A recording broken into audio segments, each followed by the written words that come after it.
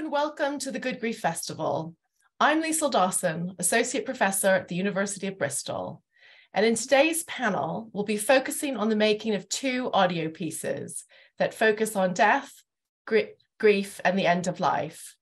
And also why and how telling stories might be beneficial to us when we are grieving. The two audio pieces are The Colours and The Colours of Loss. They are both available to listen to during the festival, and then later on, they'll be available on the Good Grief channel. I'm joined today by writer, producer, and performer, Harriet Madeley, and also producer, writer, and performer, Mark Knightley. Harriet and Mark both run Crowded Room, a theatre company specializing in true stories about challenging subjects. They work closely with people with lived experience, sometimes building scripts from their words, and sometimes co-creating the work itself. I'm also joined by Amanda Saderhelm. She's a certified play therapist, an expert in the field of innovative creative play therapy for children. She's also the author of several books, including the children's book, Isaac and the Red Jumper, the book for professionals, Helping Children Become the Hero of Their Stories, a practical guide to overcoming adversity and building resilience in every setting. And she's also the author of the memoir, Coming to My Senses, Finding My Voice Through Ovarian Cancer. Amanda is also the founder of Helping Children Smile Again. So thank you everybody for joining us today on the Good Grief Festival. Can I start with you, Harriet? Can you tell us a little bit about these two audio pieces and your interest in grief? Sure. So The Colours was the first project that we made, and I started researching that back in 2018. And I think that was more born out of a desire to sort of talk about death honestly. And grief obviously falls under the banner of death. But I think, I was always just really struck by how bad people are at talking about death. And I had for a long time experienced a kind of anxiety around death that I felt like I wanted to sort of share, but it was all quite abstract. I didn't really have that much personal experience of death or grief. And actually, funnily enough, since working on both of these projects, Mark and I have had much more experience of that illness and also grief. But I decided I wanted to go and interview people with life-limiting illnesses to talk to them honestly about what they were experiencing, and to see if I could kind of, it sounds so naive in retrospect, but to see if I could sort of get a conversation going about mortality. And I visited this palliative care unit in Swansea, and one in Cardiff as well, and just had conversations basically with patients, doctors and nurses around the theme of mortality, but also just about their lives, talking to them about their lives. And interestingly, people didn't really want to directly engage with the idea of death, even then, and so really what we sort of ended up with was a verbatim piece, The Colours, which just helps us get to know the people who are living through this. And it's almost as if what they're experiencing is kind of the context underneath that, but it's not actually, they're still not speaking about it in such direct terms. So that's a verbatim play that's entirely made up of interviews. Can you just tell our audience, for those who don't know, what a verbatim piece is? Sorry. Just because some people might not know. Yeah, sure. So the original theatre piece was made up entirely of audio recorded interviews that were then performed by actors. So if it's verbatim, it's using entirely real words or real transcripts, or real recordings in the case of The Colours. But what we're sort of premiering today is an audio adaptation of that, which threads through the story of what I experienced whilst making that play, which coincidentally ended up having quite a lot to do with illness and death. So I mean, I don't know if I should go into that now. Would you? Yeah, no, I'd be interested to hear, Harriet. Like, what can Yeah. you share with us what your personal experiences were? And I guess if that had an impact on how you saw this project, or what you found from the people you interviewed. Yeah. So whilst doing the interviews with people with life-limiting illnesses, I was diagnosed with a potentially life-limiting illness myself, which was just almost kind of too neat to be true, right? But yeah, and that happened quite early on, and my initial reaction was to not want to do the project anymore, to be honest. Yeah, I sort of felt like I had thought it would be great to talk about all of this stuff, and then as soon as it was happening to me, I thought, God, I can't imagine anything worse. I just want to escape. That didn't go on for that long, though. I then did go back and I did speak to them, and it gave me a much, I suppose, deeper connection to what we were talking about. Also helped me not feel like an imposter, which I think is an interesting dynamic that can kind of occur when you're making this work sometimes. And I got a lot from the people that I spoke to. It sounds a bit kind of glib, but their resilience, basically, and I drew a lot from their experiences. I mean, my illness it's a very kind of invisible and unknown thing in terms of how and when it will make me ill. And obviously I'm not comparing it to what these people were going through, but yeah, so my personal experience ended up factoring in very, very closely. I've listened to the new the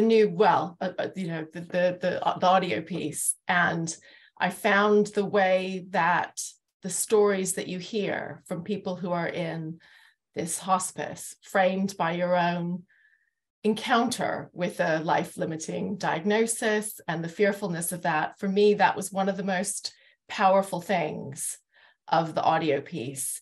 And actually you thinking through what it is to interview people, what it is to have this, and maybe also I really found powerful your own initial preconceptions of what people who have a diagnosis would be like versus your own experience. And yeah. I think for me, it's that dialogue between an old self and a kind of newly awakened self that is very moving and powerful. And yeah, and it also provides an interesting frame for what this art is doing. Yeah, absolutely. I mean, I was surprised by how you sort of expect that when somebody undergoes a diagnosis or whatever, that they'll completely change and what they want to talk about will become completely different, right? But I suppose what was interesting is that, and this almost sounds kind of obvious in retrospect, actually, that people were the same people that they were before. People had the same like desires, goals, personalities, relationships, but it did place a lot of stress on those relationships, and that was certainly an interesting thing to explore. I mean, I think that it's good to tell storytelling fits with this area, because when you receive a diagnosis or when somebody you love dies, your whole world inverts, right? And you're suddenly thrust into this kind of new world, but you're essentially the same person and you have to adjust to that. And so it's kind of classic storytelling structure stuff, right? Well, and your whole idea of your life and who you are and your future is completely shattered. And you have to construct a new narrative, a narrative you don't wish to construct in the light of this diagnosis, which is very different. I wonder if I could turn to Mark for a bit. We've talked about the colors. So that this is the first, it was a theater piece, now it's an audio piece, and visiting people who had a life-limiting illness. The Colors of Loss is a different piece, but it has similar methodologies. It's focused more specifically on grief. And I was very lucky to be part of the creative team in making this. Mark, do you want to say a little bit about what that project was, and the piece that came from it? Yeah, sure. So we were thinking about the themes of the colors and how we could explore them in a different way. And I guess the the two types of work that we do with Crowded Room are verbatim and co-created. And the co-created kind of strand of our work is when we work specifically with individuals, real people, well, we're all real people, but members of the public, and create a story with them. And so sometimes we work with specific groups, like we've worked with groups of cleaners from Latin America. And in this occasion, we just sort of advertised for people from the general public who had experience of grief, and and sort to sit in a room with them and tell a story which we framed as being a fictional story of a beloved tree that dies. And the idea was that through that metaphor that we'd create a world together, and through that metaphor we'd be able to explore our own sort of personal feelings and experiences of grief. Lovely. I mean, one thing we were very interested in was this idea that perhaps telling a story that's related to grief, but not telling your personal story, might be in some way helpful or useful as an activity. I wonder if I could bring in Amanda here. Amanda also was part of the creative team for The Colours of Loss. And I wonder if you could say a little bit about why it is telling stories, this kind of imaginative play and the use of metaphor might be helpful to us if we are grieving. Yes, thank you.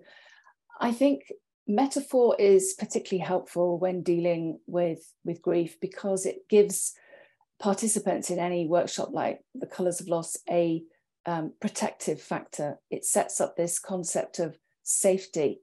So if you are, grief can be very confrontational and very scary. And it, as you said, it shatters all the beliefs that we have about ourselves and our story that we hold. So the metaphor is a safe space. It's a safe concept in which to explore through the character, in this case, the tree, your own experience of loss and of grief. I think the other thing it does is it liberates us from the facts, the real painful facts of our story and our experience. And it allows us to explore some of the unconscious aspects of our grieving process that we've necessarily walled off or denied. And I think in this case, denial functions as a protective factor. It allows us to come to terms slowly with the pain of our losses. So metaphor is a way in. I think in therapy, in the therapeutic world, I talk about finding a doorway into a person's experience, and I think metaphor is one way of doing that. That's lovely. We had two researchers, Rachel Hare and Gina Walter, who also were part of the project, and their role was to conduct focus groups after the audio recordings and speak to participants about their experiences. And this will come out in a kind of publication where their names will be anonymized. But I was really struck by a couple of people, one person in particular saying that they had never really spoken about their grief. And in fact, it was only this idea that it wouldn't be their grief, but a story about grief that gave them this ability to feel safe. And I found that very powerful. And also another participant talked about how they occupied, their death had been very sudden. And with the death of the tree, they were able to think through a different kind of death, a slower death, and almost something that they'd been quite jealous about with the person who had died, and almost to experience that other kind of grief and see both the benefits, but also what was tough about that. So it seemed to be, and one of the final things I was really struck by was the idea that by telling stories and bringing the loved one into this fictional world, they felt they were creating a new memory, a new experience that involved the person who died. So these are some of the comments generated by the focus groups, which I found really, really powerful. And I wonder, Amanda first, and then maybe Harriet, Mark, if you want to pick up on any of those. I've said quite a lot, any of those points. Amanda, do you want to pick up on any of that? Yeah, I think one of the participants in the focus group feedback that I found I was very moved by was, I think, was a lady, and she was talking about how, as a result of taking part in this workshop, she decided to actually plant a tree in their memory. And I think what struck me about that was how the power of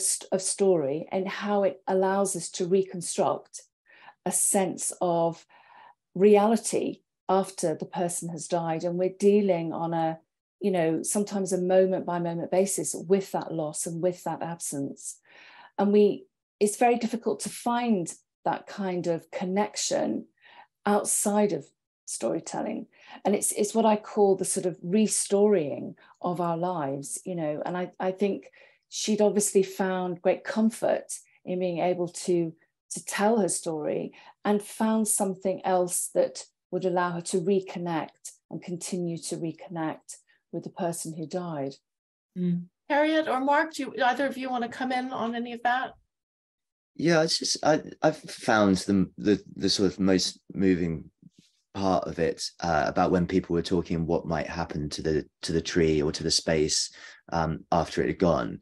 And there was, yeah, I mean, both groups seemed to reach a consensus very quickly about what they'd like to happen, but both groups wanted some continuing relationship with the tree in a different way.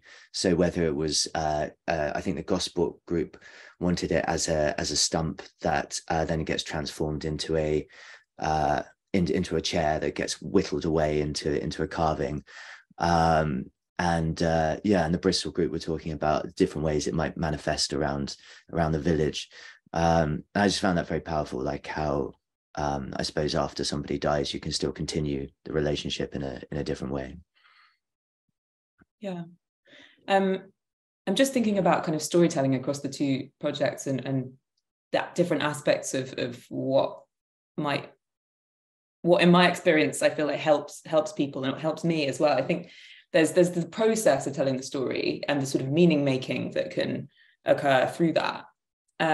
But then I think also when making this work, there is hopefully something about the fact that the story has been told and is then there, and the kind of visibility that can go along with that, which doesn't then have to be attached to people's names. And like you said, actually, people often prefer not to sort of be named and, or identified. But even when you have actors representing, it's no longer really you. It's like you've told that story, and that story is then out there in the world, and other people are kind of receiving it and hearing about you or your loved one. And so that's also another way of making them kind of touch people and live on.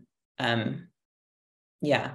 Absolutely. I also, for me, because I participated in one of the workshops, I found the collaborative element so powerful. And I think often when we think about meaning making and stories, we'll think about them, maybe in a therapeutic context or on our own. And there was something about being in a group, all of us together, and opening up and creating the story together in a kind of communal way. And sometimes, arguing or having disagreements, or what about this, what about that? But I felt that there was also something about the grief being witnessed by other people and heard, and the kind of loving connection. When I went home that day, I felt like, I can't believe I'm not going to see these people again. We've just created a whole world and village, but there's something about the collaborative aspect. And I wonder if that, Amanda, is that something that gets researched in terms of play therapy and storytelling? I think what tends to happen in a group is that there's a sense of permission that people feel goes round, let's say, the group itself.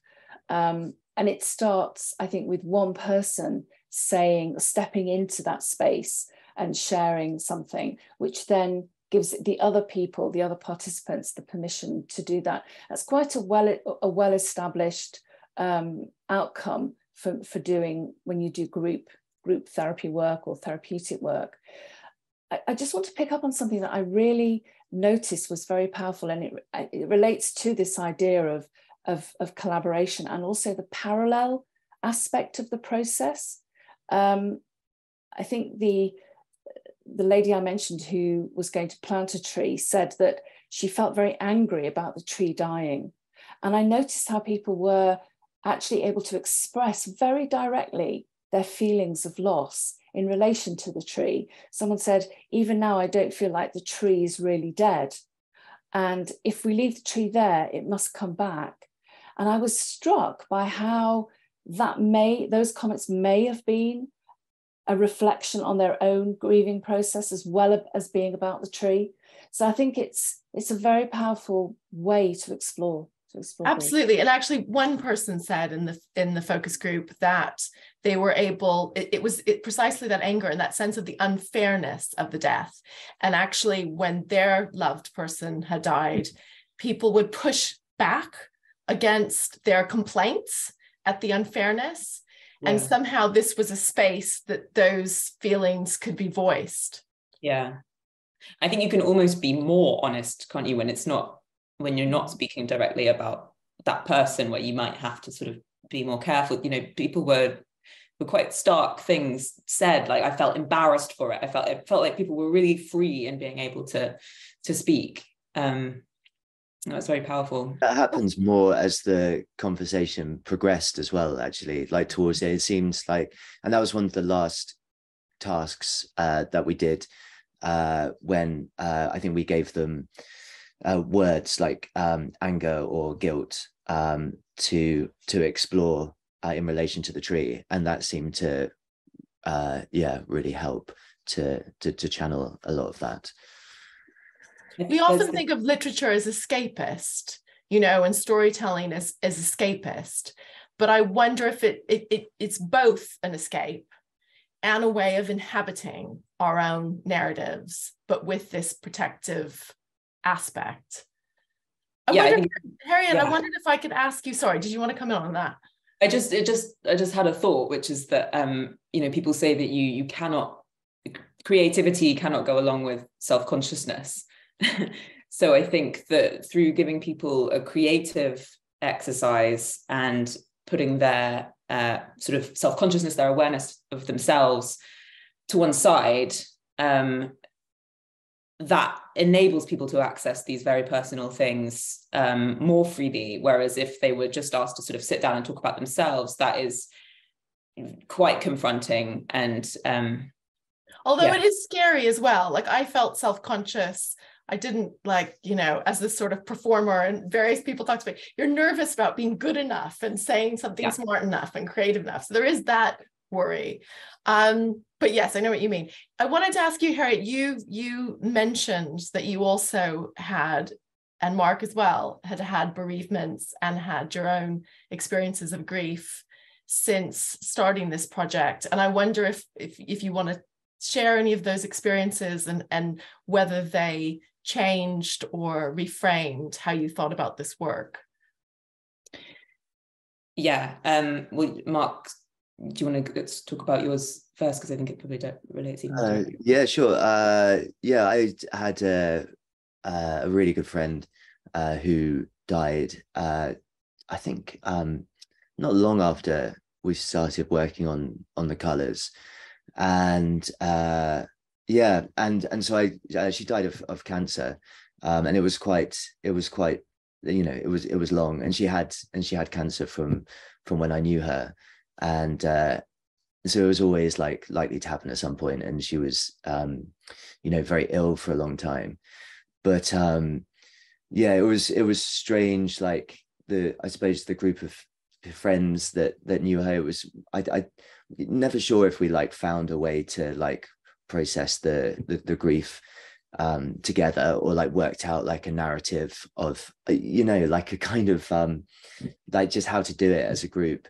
And so it was really interesting, and very profound for me, like exploring it through the workshops. Obviously I was like facilitating but also contributing, and it was really nice. I found like talking through metaphor very freeing, and it was very nice to be able to revisit actually that grief and that relationship. It was nice to revisit the relationship in a fictional way, and to almost be able to like respin a narrative, and to be able to like say it out loud in a way that, you know, I couldn't really say to other people. But yeah, having permission to do that felt good, and it felt like a thing that that Claire actually would have liked as well, because we used to do a lot of storytelling together, so it felt like, yeah, she would have approved and enjoyed it. That's beautiful. Yeah. What about you, Harriet? I did find your, you know, it's funny in the Colours of Loss, there is the moment where I say to you, you know, are you going to write, Mark? Are you going to say something? And yeah, and I found your story and hearing about her incredibly moving, and she seemed part of that world and, you know, the community we created. Yeah.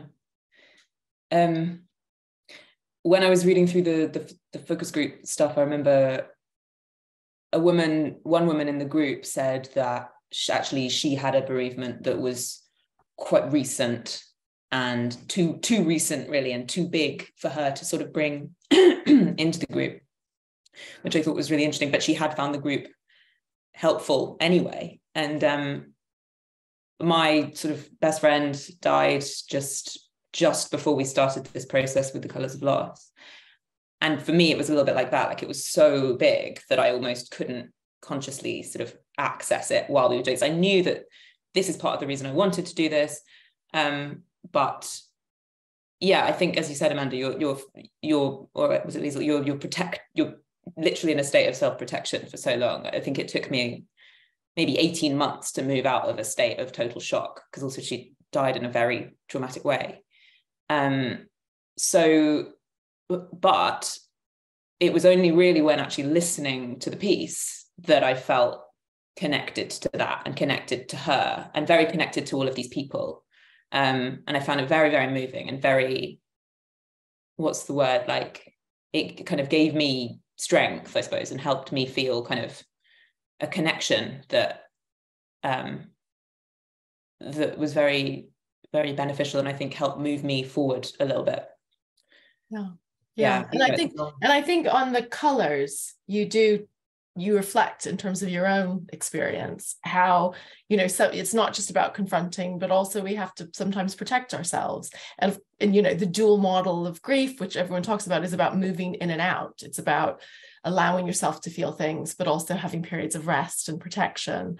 Yeah. And it does strike me that creative projects allow for that space where you can kind of move in and out, and you can lean in to the story. And Mark, you say this in the workshop, you can lean into the fiction, you can lean into your own experiences, but it's quite flexible as an approach. Amanda, what about you? Have you found you're a therapist, but you've also used creativity in your own life, and I wonder what your reflections are. Yes, I mean, I think all aspects of storytelling art, I see them as containers. In my personal case, I had a diagnosis of cancer, ovarian cancer, 20 years ago now, and my doorway into exploring all of the mess and all of the chaos of that loss was through painting, which then became my entry point into play and creativity, and eventually play therapy. So I think and the paint itself provided a framework, a safe space in which to explore all the different aspects of that illness and recovery. So I think whatever choice you make, whether it's painting or more conventional storytelling or puppetry, in my case, I have access to a lot of different creative mediums. The starting point is always the same.